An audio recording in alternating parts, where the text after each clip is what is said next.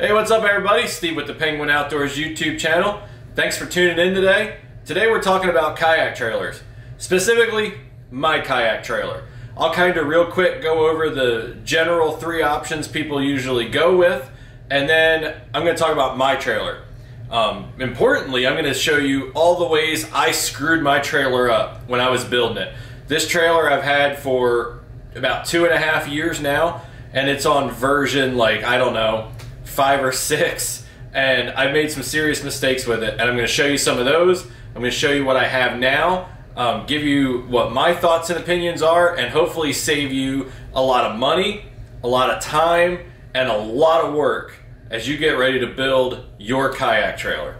So before we jump into all that, I just wanted to say thank you for tuning in today. If you're not already a subscriber, it just takes a second to hit that subscribe button. It's super quick and easy for you. May not be that important for you, but it's definitely important to me.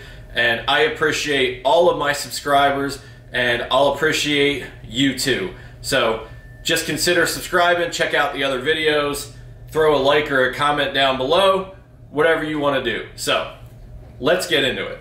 Guys, if you don't have a beer koozie with you and your girlfriend on it, are you really in a relationship? So there are really 3 very common ways people go about building or acquiring a kayak trailer. The first is purchasing a kayak trailer. They're expensive, but they're designed for kayaks. They're ready to go. I don't know any of the brands off the top of my head, except like I guess Yakima, they make one, but you can look those up. In my opinion, they're not worth the money. For what I've invested into my trailer with my mistakes, I could have bought one 100%, but they're just expensive.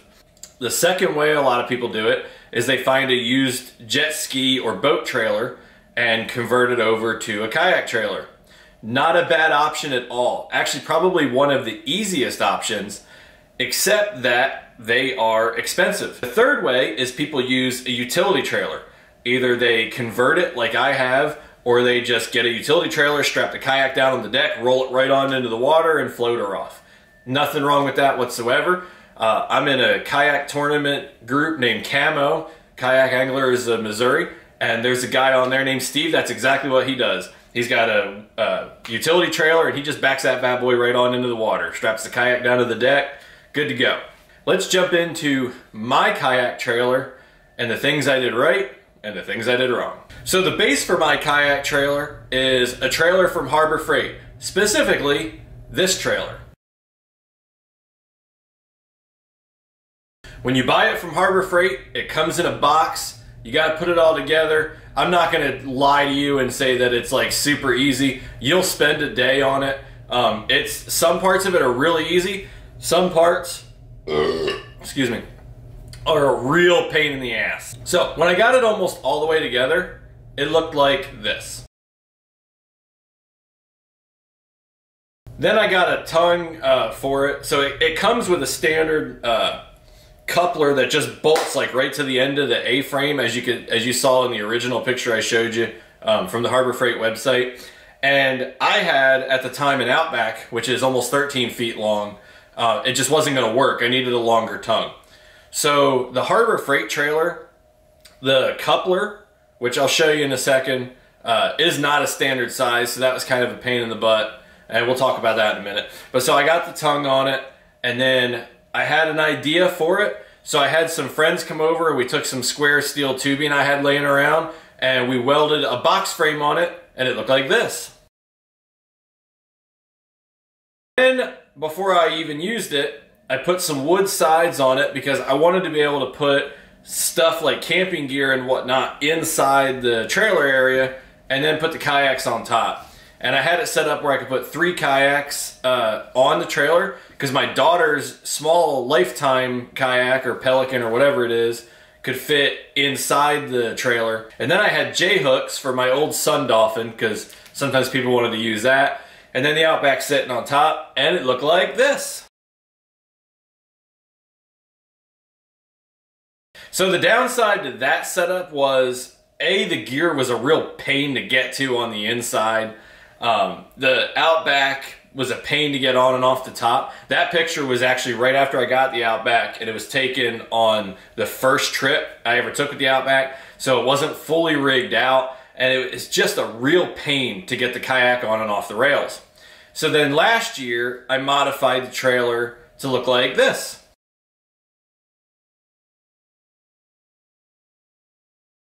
Where I could just strap the Outback down to the deck and I would roll it off on the wheels, but I couldn't wet launch it. And part of the reason was the tongue was too short.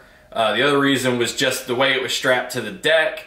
And then I was like, well, do I put bunks on it? And I was like, well, maybe I'll look at that for next year.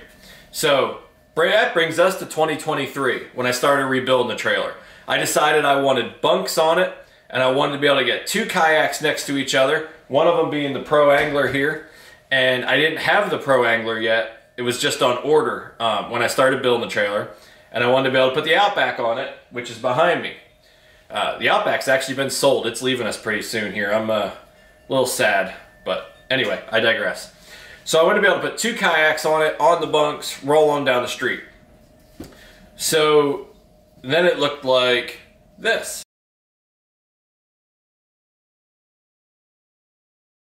So the problem with that design was when there was only one kayak on it, which is the Pro Angler, it was way off to one side and the weight was not distributed in a way that was going to work. And it turns out the Pro Angler and the Outback wouldn't both fit on it that way without getting them out way over the wheels, and I just was not comfortable. It wasn't stable. The other problem was in that picture I just showed you, we'll put it up again. The tongue is still the tongue it was originally.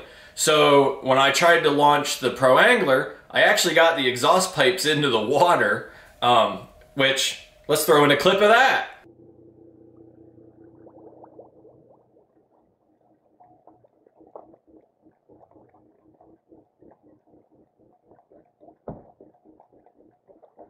So it was a pain. But I said, okay, here's what I'm gonna do. I'm not even going to worry about carrying the Outback anymore because I got rid of it. The other kayak that I'm getting for creek fishing and stuff would fit on the bunks, and so would Kira's kayak. I was like, so all I got to do is lengthen the tongue, and we'll be good. So then I lengthened the tongue, and it had way too much flex in it because of the type of tubing that I had to use, which again, we're going to talk about in a minute, and the flex looked like this. So then I shortened the tongue to where it would be longer than it was before, but not nearly as long as I wanted it. And the reason I wanted the tongue longer is because I have to launch with the charger until I get something else, and that's not happening right now.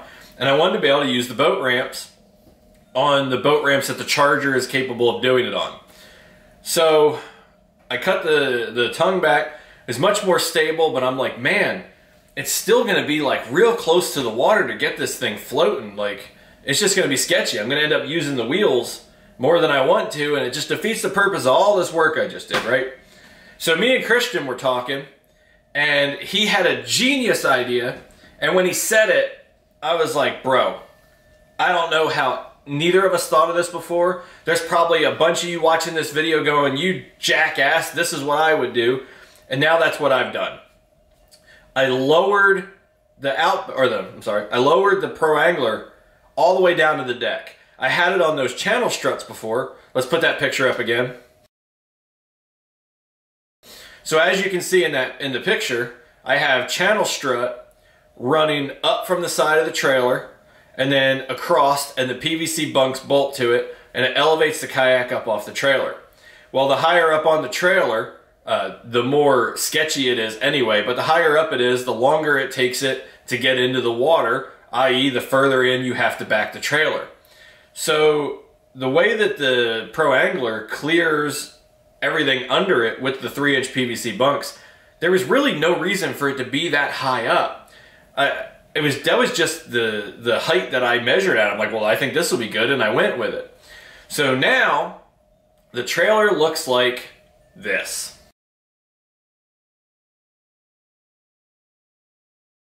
This is my almost completed version. And now I'm gonna go around the trailer as it is now. All right, guys, I apologize for the mess and any echo you might hear. It's really windy and it's rainy today, and I have to film inside the garage. And I could have waited for a sunny day, but it's kayak season. Guys are building trailers. They need the info, so I wanted to get this out to you and share it with you. So, on a Harbor Freight trailer, this is a coupler, or at least that's what I call it, more of like an A-frame bracket. And there's a tube right here. Normally this is flipped over, bolted to the top, and the coupler bolts directly to it. I needed a longer tongue. So the inside of that tube is like a little over 1.5 inches wide, and it's like 2.5 inches tall. It's a really odd size, and so you can't put like a 2-inch square tube in there. The only square tube I could find that would fit inside that channel is 1.5 inches. So 1.5 inches is what I had used when I originally built the trailer, and I just had it bolted to the, or I put it inside the channel and bolted it to that coupler, just like you would with the actual coupler. So that worked fine. It would wobble every now and then. I'd have to tighten the bolts down. But since I needed a longer tongue, what I wanted to do is flip it over, bolt it down, and instead of bolting the tube inside the channel, weld it to it, then weld the plate to the trailer, and then put a beam across here, which I'm still gonna do, that welds to the end of that just for a little extra security. Like so I extended the tongue through. Well, as you already saw, there was way too much flex in that tongue, because the 1.5 inches, once it gets so long, just can't handle it anymore. So what I will do in the future, not today, is grind that coupler plate back off of there, get a new plate cut to match that doesn't have a channel or anything on it, just a flat fixed steel piece that's the same size and shape as that, and I will get a 2-inch tube in the thickest wall I can find, and I will weld it to it, and I will be done, and it'll just be the strongest tongue. Like the tongue will be tongue twisted. The tongue will end up being stronger than the trailer. But for now, this is what I'm going with. Now, the trailer originally comes with the kind of coupler you've all seen where you grab the lever and you push it down. I had it pop off on me twice since I've owned this trailer, and it was adjusted once by me and once professionally. Right size ball, no corrosion, still came off. Just a real bad deal. Luckily the chain saved me, but it came off twice. So I've changed over to this Kurt quick hitch. I believe that's what they call it, quick coupler, quick hitch, something like that. It sits down on the ball and this pin goes through and locks it in place against the ball. It's not coming off. No way, no how. It ain't popping loose. It ain't coming off. It's a beautiful thing. I'm actually really happy about that. So that's what I ended up with the tongue. It does not come with a trailer jack. I can tell you, after owning this trailer for 2.5 years, you definitely want one. So I got one. I bought it at Harbor Freight for like $35. It's not bad at all. Bolts right onto there. This mess of duct tape here is the ground screw into the frame, which was covered up by duct tape. And then all the excess wire for the pigtail is just duct tape to the frame there. So, and you might be wondering, why do you bother having a trailer wheel if you have it sitting on jack stands? Well, that's because I was working on stuff and I didn't want it rolling or moving, so I just put it up on jack stands. So as you saw in the old pictures, I had the channel strut coming up. I no longer do. The channel strut is bolted right flat to the deck. So the bolts that are holding these, when you buy your trailer, it comes with these metal brackets that go on the side, and they're for 2x4s. So people putting a wood side on there can just put a 2x4 in it.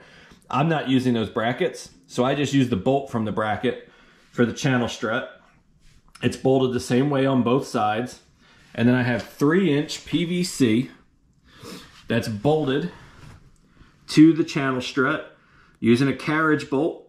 You just cut a you cut a bigger hole in the top of the pipe than you need, and then you cut a hole for the bolt to go through. I'm using a 3/8 bolt. It's a 3/8 carriage bolt.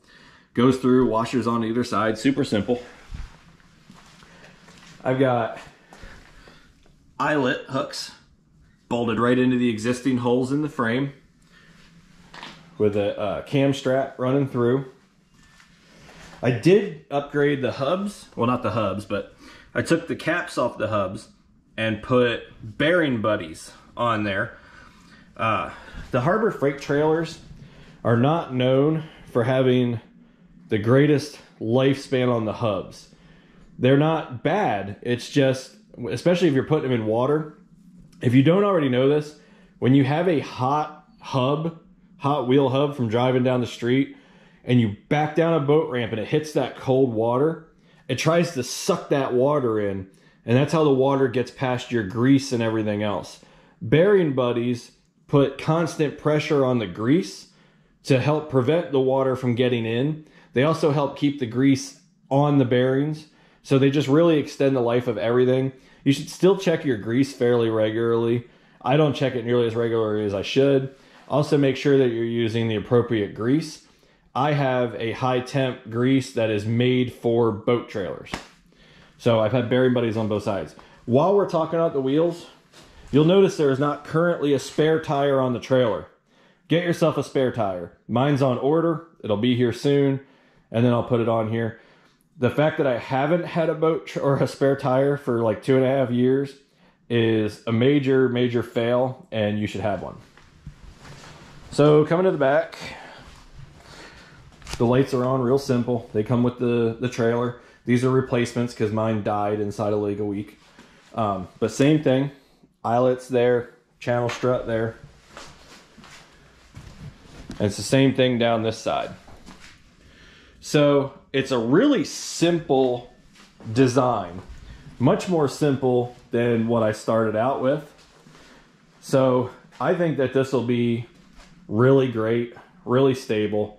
And my plan, because right now I can only hold one kayak, and it definitely needs to hold Kira's, and it's going to need to occasionally hold the other one that I'm getting for the creek fishing stuff at the same time. So what I'm going to do on one side or the other, I haven't decided which side yet, probably this side, the passenger side, I am going to bolt on brackets similar to what I had before and bring channel strut up and make a square frame here and a square frame down here, and then run 2 connecting pieces of channel strut and put J hooks on it and bolt so that I can put the other kayak on the J hooks and secure it in place. Not 100% sure if that's how it'll go, but that's how I picture it. A square frame here, 2 connecting bars. It could even end up being an extra set of, like an extra square frame closer because Kira's kayak is smaller. Haven't entirely decided yet. Going back to the front here for just a second, you may have noticed I don't have a winch on it, so you might be wondering what I do when the kayak starts floating. I've got a rope that hooks to the front handle here and then has a carabiner on it. It clips to this anchor right here, and the rope is about 7 feet long, and I just throw the excess right over the bow here. That way when the kayak hits the water, if it doesn't float off on its own, I can just push it, and then once it's clear of the trailer, I just unhook the rope there and walk it around to wherever I'm pulling it up to while I go park the trailer. So that's my kayak trailer adventure. The Harbor Freight trailer ran me, it was on sale at the time. I want to say I paid about $450-ish for the trailer. Call it $500 by the time you buy the trailer, register it, get plates on it and all that stuff. It was about $500. The square steel tubing for the original frame, for the wooden sides and the kayaks on top, I had all that. It was scrap. The original design, I wasn't into that thing more than $500. I think I even had the plywood. So it was pretty cheap initial build. Then I was into it nothing for the second build. where it was just flat on the deck. And that's because I just took the wood sides off and put the kayak on the deck that was already there. And then as I got into iterations of this design, things just got messy. So my trailer is not a budget build, but yours can be, because you've just seen all the things that I did wrong. All you need to build a trailer as it is now is the trailer, some channel strut, the bolts that came with it, and two 10-foot sections of 3-inch PVC pipe and square tubing for the tongue. That's it. And if you do the tongue the right way, whether you do it yourself or pay somebody, it'll cost you a little bit of money, but in the long run, still cheaper than just going out and buying a kayak trailer. So I hope that my mistakes have helped you. If you like this video, please hit subscribe. If you see anything about this setup now where you're like, hey, I think you made another mistake, or hey, I think you could do this better, by all means, leave it in the comments down below, and we'll catch you on the next video. Tight lines, everybody. See you next time. Well, we hoped you enjoyed this video. If you want to see more great videos from the Penguin Outdoors YouTube channel, don't forget to click subscribe. And while you're at it, hit that little bell so you get notified when new content is available. Please leave us a comment down below and let us know what you thought. And don't forget to hit that like button. Thanks for watching, and we'll see you next time.